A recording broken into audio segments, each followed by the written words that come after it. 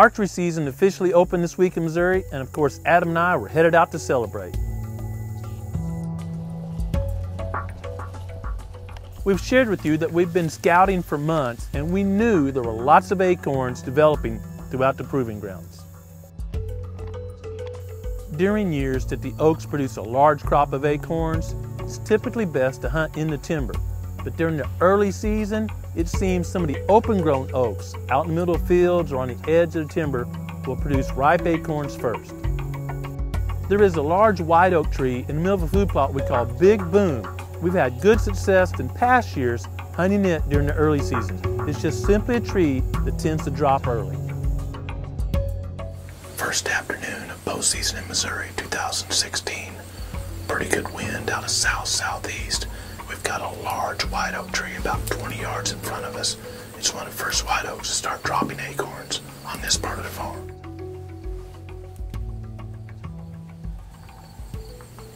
The dead center tree is about 20 yards. Anything 20 yards and in should be a given.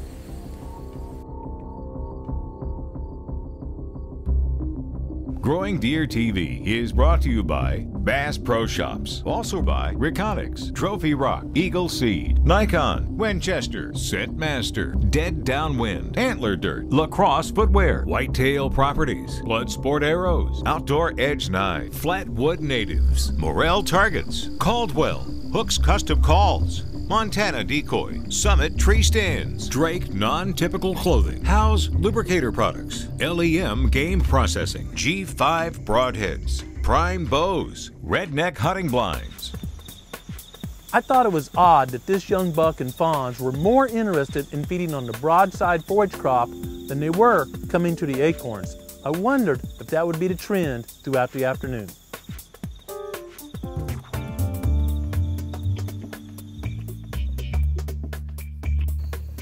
A bit closer to dark and lots of deer are starting to enter the plot.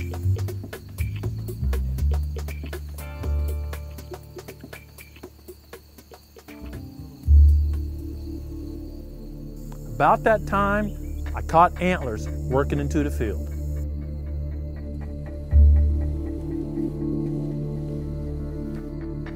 Once we both got a good broadside look, Adam and I knew we had a mature buck in the field.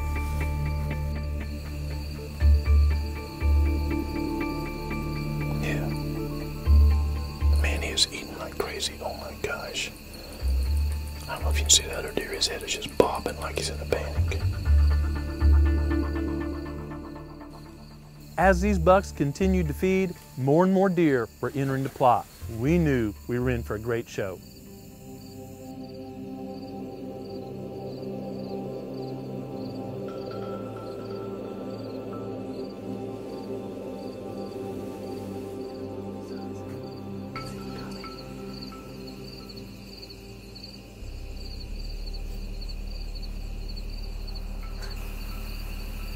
Ooh, that's a nice view. Hump over the shoulder. Neck's awful far down for this time of year. Uh-oh. That's a good way to get hurt, boy. Yeah, I didn't think you wanted much of that. As the sun was setting, I was becoming anxious whether the buck was going to close the distance in time or not. There were just a few minutes of light left when the mature buck started heading towards the tree. Unfortunately, by the time the mature buck closed the distance to about 35 yards, I simply wasn't comfortable with the shot.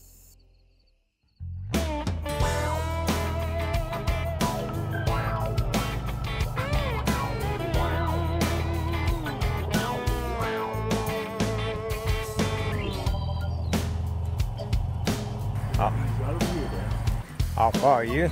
The following afternoon, my dad was able to join me for a whitetail hunt. Yep. You get my water? Yes, sir. I got your bow already out here.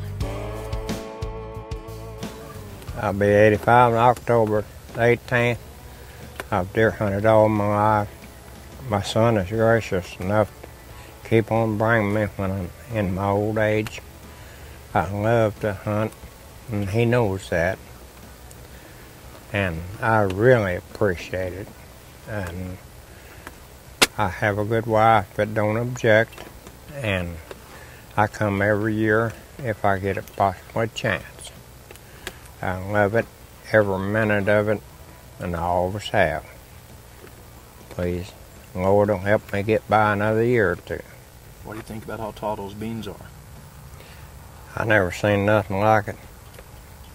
I don't know what brand they are or anything, but man, they do grow good.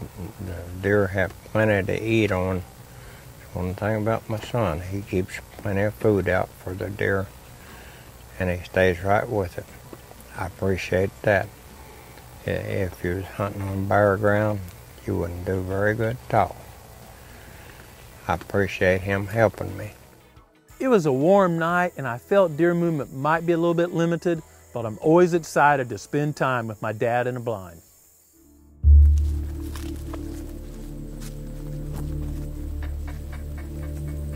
Friday night, September 18th. Missouri's bow season just opened September 15th. Adam and I ran this redneck blind and had a really great afternoon. We saw a 4-year-old, some 3-year-olds, younger bucks, does, and fawns. None of them close to distance till right at dark. But there's a rain front about an hour to the west of us, and the barometer's dropping. It's been about 30.1 or so, and now it's 29.9 or so. So pretty significant change. We're hoping that pushes the deer out to feed earlier, and maybe we can fill a tag tonight. Just about the time we got settled in the blind, we noticed a couple of gobblers working their way up the plot towards the oak tree in front of our blind.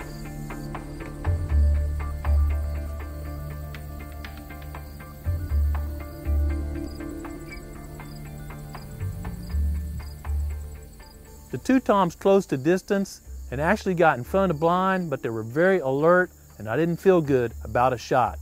They drifted on and continued feeding on the broadside forage mix.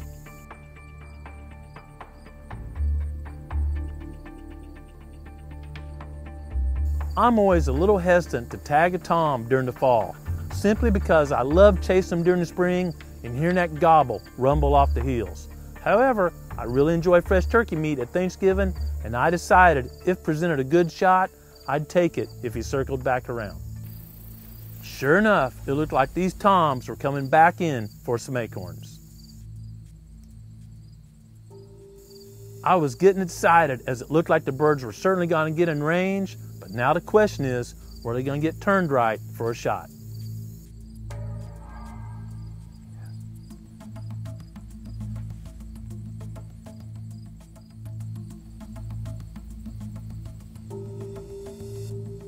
I prefer a broadside shot because there's a little bit better view of the vitals on a turkey in this position. However, when his tom was broadside, he was extremely alert. Finally, the tom turned away and gave me an opportunity to draw my bow. Let's see. Perfect if you don't get out of field. Watch him. At 23 yards, it looked like the shot was perfect to me, and I was disappointed that the tom actually made it out of the plot. And his turkeys don't have much blood in them. You know, they're made to be light so they can fly, but there's blood that smears on my white fletching and feathers and blood on the white of the blood sport right here. So we watched the video and it looked perfect, zipped right where the black meets the white feathers, right down the spine. I'm surprised he made out of field, but right thing to do is go look now before it gets dark. So we're gonna take a look and see. Broadhead looks like it worked perfectly. We're gonna take a look, see what we can find. The turkey I shot exited the field right where I was anticipating the bucks entering the field, and it was prime time. The only ethical thing to do, given turkeys don't bleed much, was for Matt and I to get down and start searching for that turkey instantly while we had good light. 20 yards down here, I see Thanksgiving dinner laying on the ground.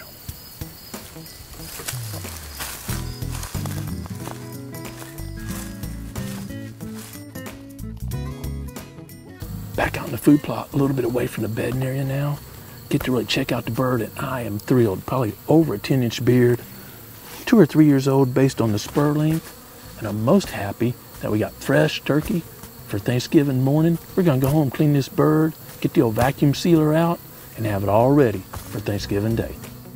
Even though the mature buck didn't show, we had a successful hunt, and the 2015 bow season is off to a great start. Great beard on this Tom. Long hairs are about 11 inches long, but even more important than that, it's going to taste wonderful once Miss Tracy's done with it. I used a Havoc broadhead last year, big 2-inch cut, and I was thrilled with its performance, so I'm shooting it again this year, and you can tell it just made a massive entrance wound in this turkey. When I'm hunting with a bow and the Tom's facing dead away from me, I draw an imaginary line right down its back and right where the wing feathers start showing up. Put the arrow right in there. It's going to run right through the spine or right through the vitals, making recovery fairly easy. Ooh, look at that. About as long as my boot. Think about a bow kill, don't have to be worried about picking shot out. That's exactly right. After I pull the meat off the breast, I always like to look what's in the crop. So to swallow down first thing's the crop right here. Look at these huge white oak acorns. A lot of wheat right out of broadside. Matt and I watched him just head down eating on that. Some seed heads, but I want you to look at that mass of brassica leaves. Look at this big leaf. Clearly a brassica leaf. And all this wheat. A rascal would have been a 40-pounder this spring.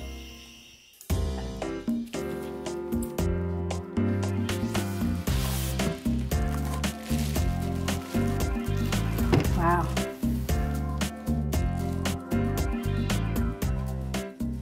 Grant got a turkey last night, so it's time to get it ready for the freezer. We're going to be packaging it in the LEM Max Vac sealer roll material. So we have to cut it to size, put the meat in it, and seal it up on the vacuum sealer.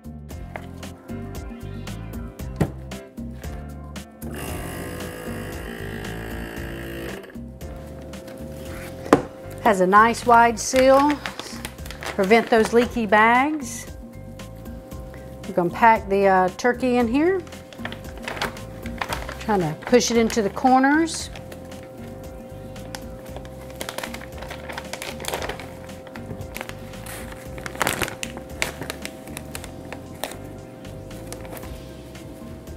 Put it on auto cycle.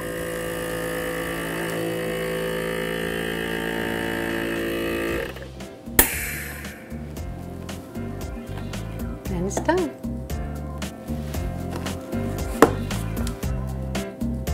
Grant's Fall Bow Turkey. Okay, looking forward to enjoying this. Thanksgiving or Christmas. I hope you have time to go hunting this week, or at least get outside and enjoy creation. But most importantly, take time each day, slow down, and listen to what the Creator is saying to you. Thanks for watching GrowingDeer.tv.